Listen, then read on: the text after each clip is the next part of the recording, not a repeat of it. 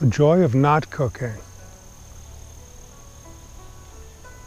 The joy of quiet does not reside in quiet.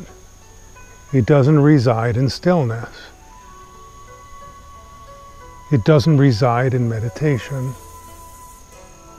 It doesn't even reside in the palliative relief of tension, although this is the path we take.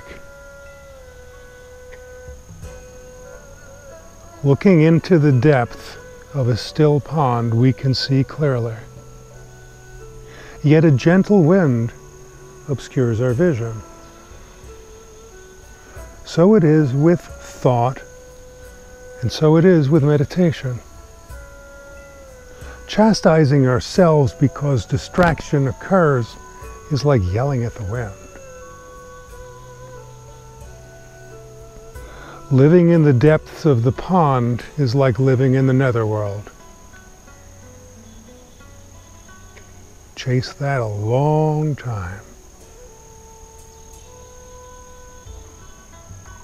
The joy is that there is a relationship between the two.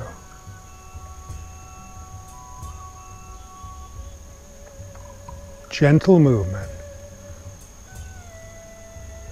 accompanied with gentle breath and self-observation in a quieted state,